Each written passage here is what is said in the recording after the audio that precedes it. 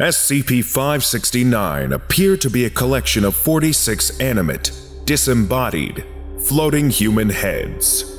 All instances are identical, resembling a bald man in his late 40s. SCP-569 will usually congregate into a loose swarm and float aimlessly at a mean height of 10 meters.